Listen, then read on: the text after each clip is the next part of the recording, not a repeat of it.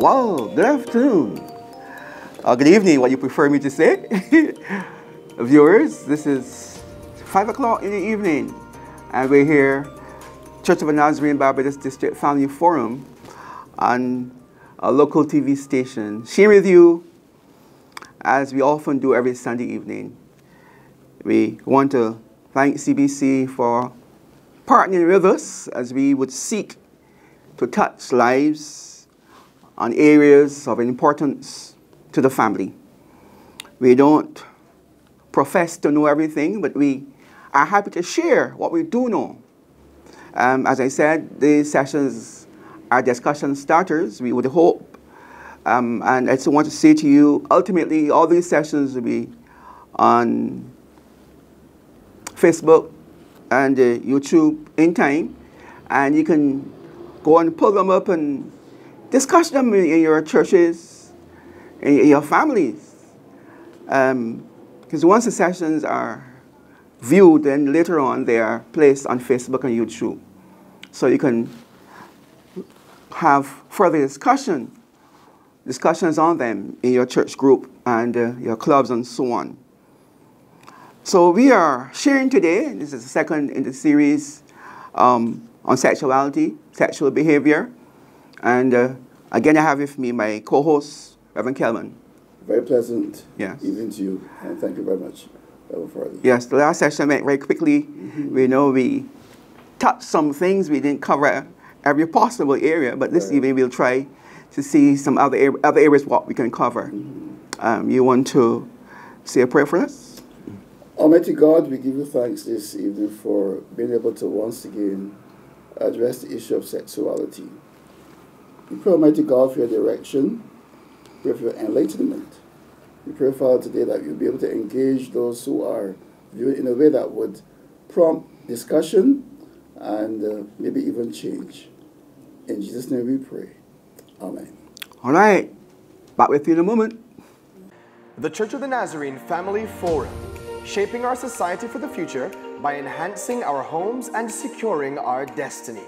Come join us every Sunday at 5 p.m. on CBC TV 8 as we turn the spotlight on an aspect of family life of critical importance to us. Tune in and be blessed.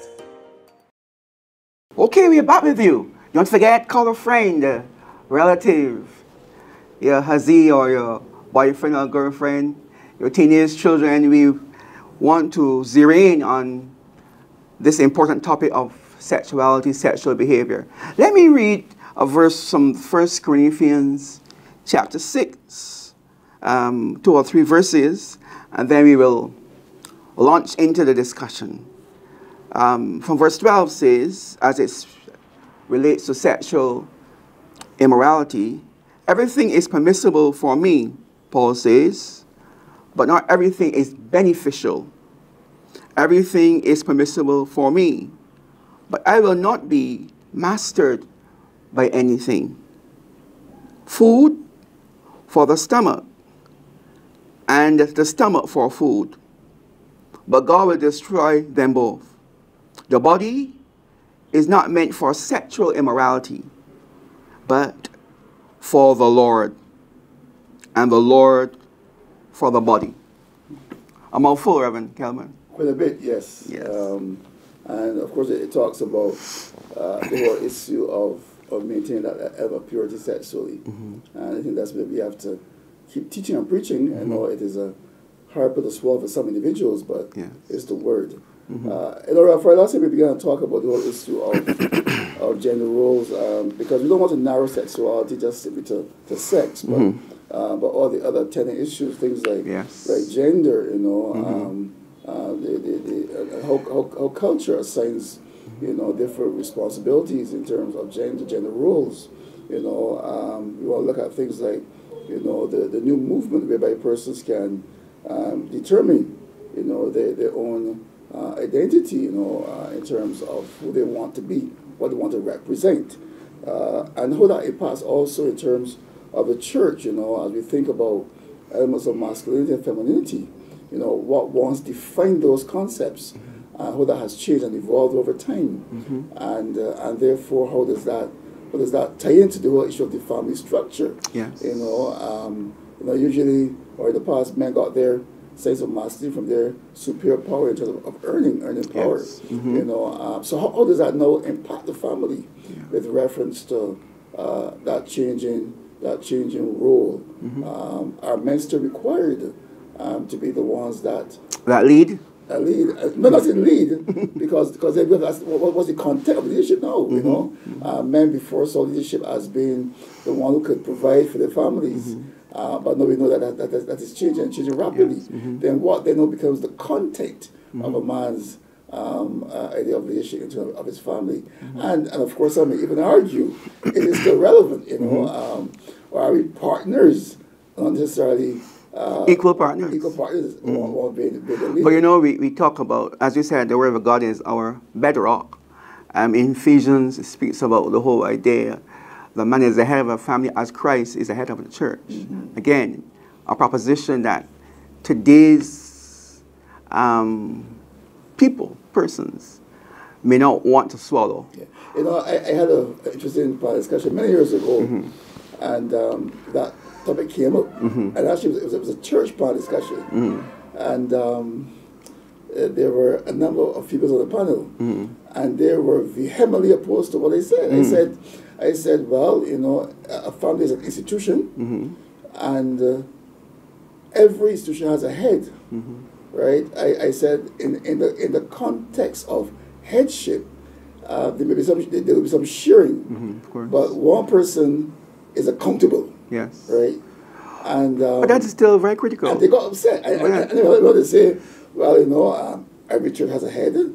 Every school has a head. Every country has a head. Yes.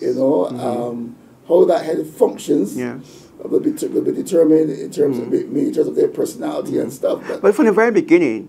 But they were opposed to that statement. Yeah. But from the very beginning, God talks about the helpmeet. So the woman being complementary doesn't mean her role is less important, right? But the man has a head too, because if we are hearing from God, but that's the beautiful thing about it. Why would a woman not want to submit if her husband is hearing from God? He is accountable for the family. And that's the word though that I think we need to emphasize: accountability. Yes. Right. He is accountable too. And that's what assigns to me the whole role of headship of leadership. Yes. The fact that the man under God's economy. Yes. And no, I say God's economy, is accountable. And he covers.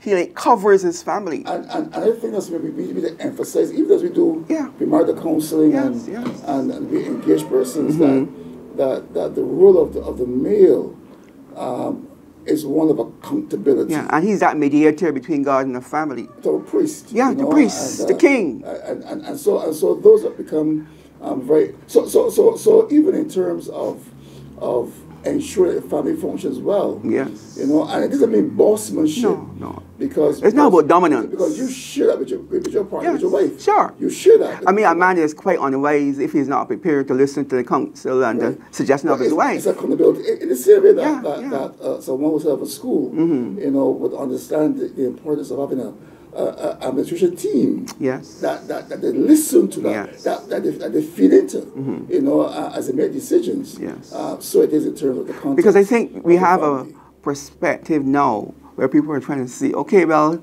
the woman is a co-leader. And that seemed to be a safe place to go. Right. But I am very passionate about that because the whole idea of a man being a leader and hearing from God. Because I say it from the perspective of he being that person that Satan must get through me first. That's how he said it. Satan must get through me first. I'm standing in the gap. At the door. Yeah, for my family. Yes. So therefore, he has to depend on God. Yes, but we also need to be aware, where's the word, that there are some situations where the males in the family do not necessarily understand their role. Yes. And therefore, the females have to assert themselves. Yes. you know, if this that happens a lot. If family's going to function. So true. we're not unaware of, Yes. our reality on the ground. But we're talking about reality in terms of what we want to aim for. Yes, right. Yes. Right. Yes. And I think that boys need to be taught this, you know, that their role is critical. It's not the big bad wolf kind of syndrome No. that many years ago persons I believed, where you walk around with your chest in the air and everyone's screwed around you. You know, You're the general. Right? No, that's not talking about at all, and that's not scriptural. No. You know, that's not scriptural because that leads to all kind of abuse, all Yes. kind of other issues.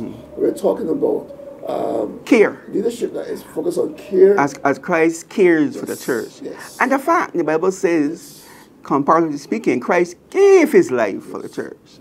So that's the kind of perspective, the kind of man that we want to be. Right. And that's important for us to note, though, because we're talking about the evolution of roles, you Yes. know, gender roles. And we mentioned in the last program that, you know, women they're coming stronger economically. I've been very, very strong. Yeah. And because we look at what we have in Barbados now, we have a prime minister who's a female, we have a governor general who's a female. So women are definitely in their ascendancy there. They're doing very, very well, you know, in that regard. And so we must understand it doesn't make us less of a leader. No. It just changes the content of the leadership Yes. in our context.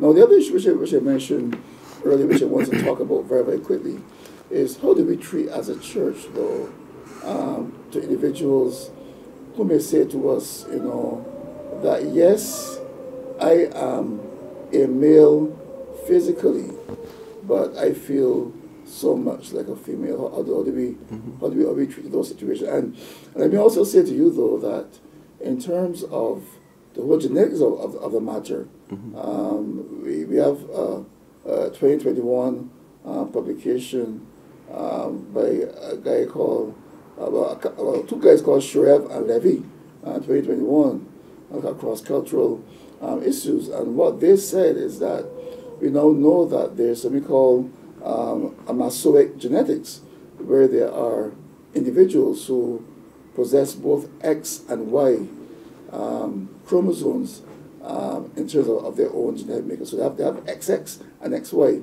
in the same individual. And as you know, the XX is a female, the XY is a male. So there are persons who have that rare issue. How do we treat those kind of persons, though? But thankfully, as you say, it's rare. It's rare. It exists, but it's rare. Yeah. And therefore, I mean, I think the whole idea is it rare because persons don't admit to it? Well, that may be true. And maybe the occurrence of it is more than we think, because persons know that they're going to be maligned, ostracized, so they keep themselves quiet, you know, and therefore we don't see the full manifestation. Yeah. I think we in the church have to be educated about these things. Don't bury our heads in the sand, and we have to be prepared to listen, counsel, hear people's concerns, because sometimes we shut people down, and there are times that we are unaware of some of these situations. I know that the contention goes on when it comes to sexuality as to the impact of culture and the impact of biology, the nurture and nurture. And that will also always be a debate, I suppose.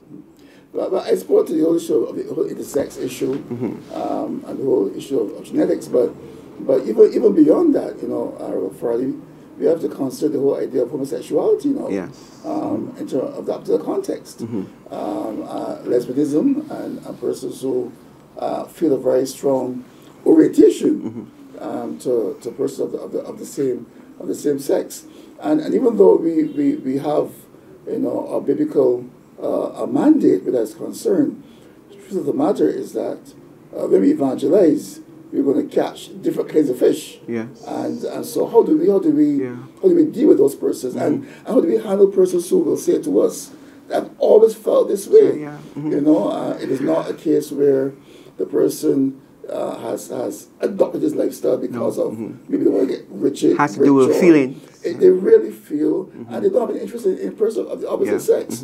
You know. But are people comfortable to say these things? Well, both of us are counselors, and we know that in our realm of counseling that we have had to encounter such counseling, but persons are still very hesitant to share intimate stuff of this nature if it appears to be deviant. And this should not be in terms of the church. Yeah, but aren't we in the church, sometimes we in the church, our behavior is the reason why people are afraid to come. And that's the point I'm making, though. Yeah, so how open should we be? That's the point I'm making. The point I'm making, though, is that if we're going to minister to people, yes, then we need to be able to create a kind of safe environment. Yes, yes, you know, yes. And it may not be a safe environment in terms of the entire church per se, but maybe some grouping, some people can share. Some small group yes, where persons can share their struggles. And I want to say to you, Reverend Farley, and a few years ago we did a discussion at Bank Hall.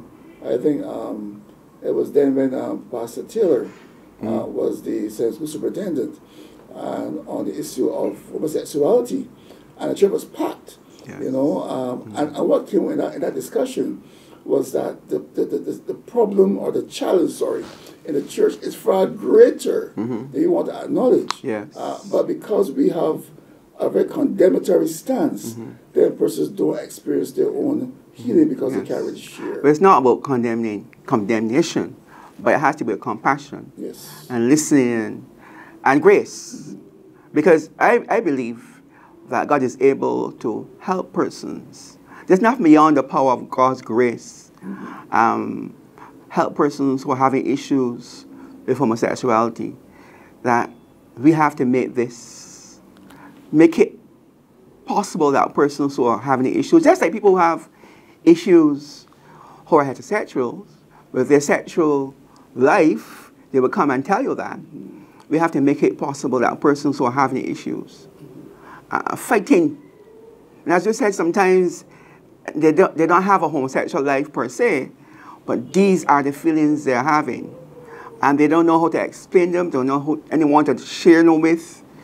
And sometimes in the church, we don't make room for that kind of dialogue and discussion. And you know, and contrary to popular belief, the church is a very important artery in helping persons with their sexuality. Yes. As a matter of fact, I did some reading recently. I think it's a research done by a guy called the Favor, you know, and it was quoted by SMAC in an article looking at religiosity and person's health in terms of sexual differences.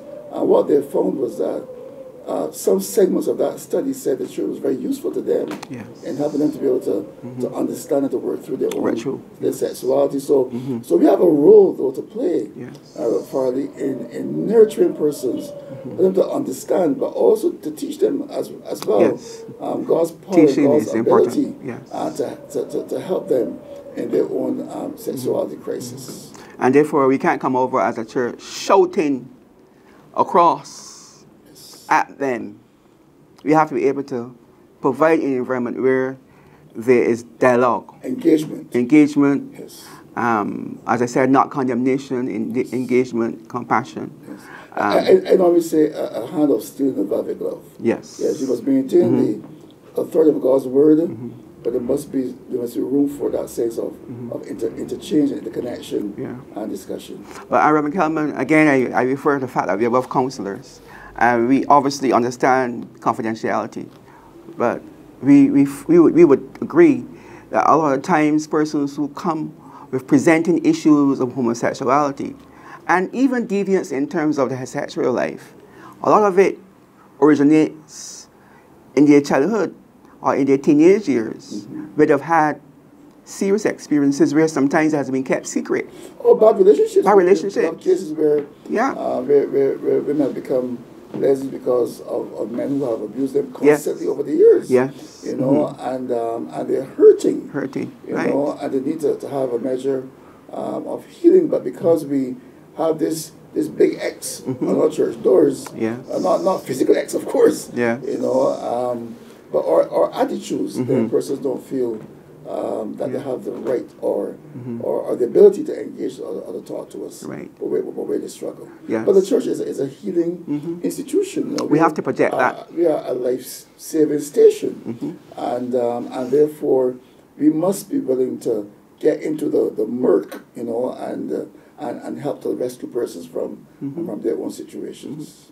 And because we want to make it quite clear, just like how we talk about drug addiction, there are persons who are addicted to sex, and just like drugs can destroy people's lives and destiny, illegal drugs and so on, sexual addiction equally can cause serious problems. Of course, I mean, in terms of their destiny. Yeah, and they're all kind of different kinds of sexual addictions. I mean,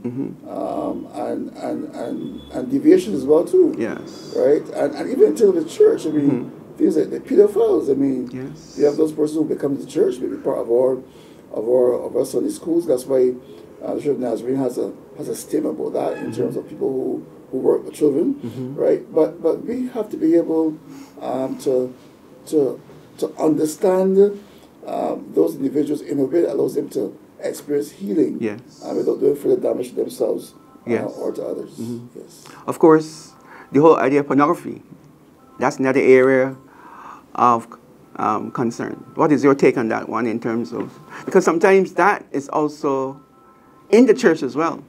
Well, that's a whole discussion of itself. So, I've even heard of sometimes some pastors who secretly are victims in that area, because we cannot say that we are exempted for anything. Yes. Because I think that's the problem, where we may give the impression we're exempted, but we are as vulnerable as anybody else. In fact, as leaders, we have to be aware of the temptation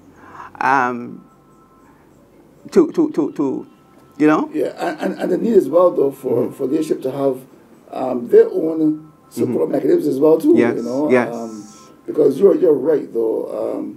Sometimes we too, because of our own childhood, our own traumatic experiences, we too have not worked through some of those issues. Flawed, you know? Have not worked through some of those issues. And because of our position of power, it makes it easier for us. Yes. To do it and get away with it as well, too. Unfortunately. You know? But the challenge get away with inverted commas. Yeah, but the challenge was that when we get caught, then the damage, shame and damage it does to the body, yes, at times can be irreparable, devastating. Yeah. So we're here to be real. Yes. These things happen right in the church. Yes. And therefore there are issues that we have to deal with. Yes. Well, we're going to have a short break and we'll come back. Viewers, back with you in a moment. The Church of the Nazarene Family Forum, shaping our society for the future by enhancing our homes and securing our destiny. Come join us every Sunday at 5 p.m. on CBC TV 8 as we turn the spotlight on an aspect of family life of critical importance to us. Tune in and be blessed. Well, welcome back, viewers. This has been a very interesting discussion of authority. Yes. And one which has brought up so many issues in terms of sexuality. There are two issues I want us to kind of comment on, and that has to do with the modern fluidity of gender, as well as what I see as the international orchestrated push to get into our minds the different kinds of families that exist out there, and as you know, we are having situations where parents are deciding that even though this little boy or girl may have the organ genitalia that represents maybe a boy, they decide that they want her to be a girl, vice versa, you know, or him to be a girl, you know, and vice versa, right? And so the element of sexual fluidity is coming in, and I wonder some of the implications though of that with reference to, you know, the confusion that can emerge, because one day you're a boy, and the next day you're a girl, you know. Of course, not so dramatically, but I'm talking about that whole change process. What are your thoughts on that? Well, I think to my mind, I think eventually it can destabilize society. And family as well. And family life. And Yes. I assume that adults may be able to grapple with these things, but to expect a young child to understand that kind of thinking is so difficult. Yeah. And of course, as we mentioned, the whole idea of now you have children being able to view in their children's programs on the media, where the same problem occurs. But more than that, Farley, you know that you can also, in some countries, acquire a birth certificate that will have the gender, your assumed gender. Mm-hmm. So you can very well have a case where this person is born a female, you know, with all of the ovaries and genitalia that females have, Mm-hmm. but then along the way has become a male and now possess a birth certificate that says that they're male. Mm-hmm. And Which will be a decision made by the parent. it could be a person as well too. Mm-hmm. Right, the person as well too. But my concern, I'm talking about in initial stages. If a parent were to do that, it could be how parents fair is too, that to the child? But my greater point though is that when they come to us for marriage, Yes. you know, Mm-hmm. you know, how do we know for sure that we're marrying a male and a female, Yes. and not a male and a male? Yeah.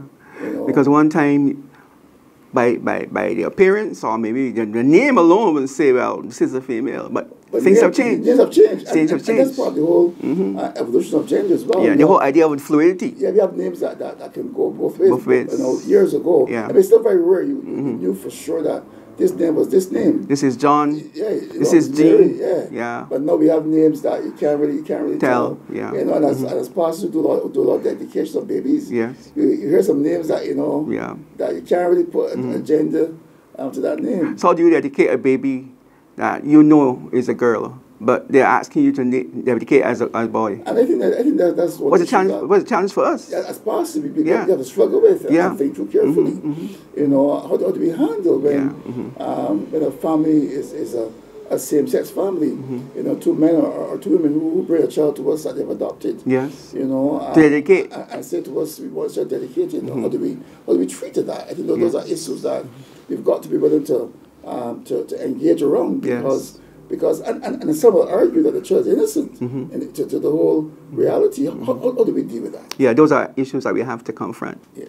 And how do we, in our Barbadian culture, marry two women or marry two men? Yeah. That's the challenge. I mean, that's another discussion. Time for another discussion. And I think the church is pretty clear that once you know, but then But there's some churches that will do it. Yeah? So the double standards within the context of the church is preventing some challenges. So we have to kind of, you know, even as a church, get our act together with reference to what we're going to stand for. Yeah. But you know, as we conclude, Reverend Kelman, I really believe, I'm not trying to be simplistic, but these are the signs of the end times.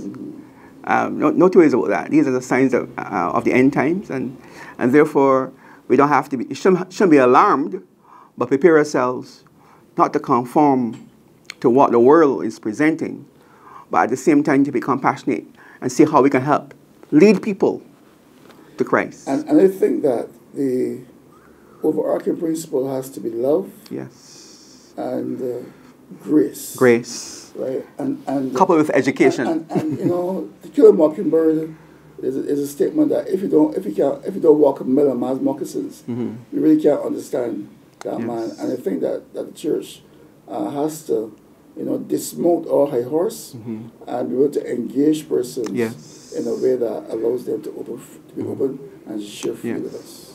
Well, thank you so much. Well, viewers, these are topics, of course, that we'll come back to sometime, but I trust that it has been beneficial to you. I want to end by saying that we believe the Holy Spirit can help us to grapple with some of these issues. He's here to help us to minister to the world. Father, we thank you for this occasion where we were able to look at some of these critical issues relating to sexuality and sex, sexual behavior. We pray, God, even as persons will listen and think about their own sexuality, that truly we remember that we are temples, we are your temples, and you want us to be able to reflect that by our behavior in general. We pray you bless those out there in Radio Land and those who are having issues with their sexuality, that they realize that there's nothing beyond you. And we in the church provide a safe environment that real change can take place. We give you thanks, Lord, this evening, for Christ's sake. Amen. God bless you. God bless you.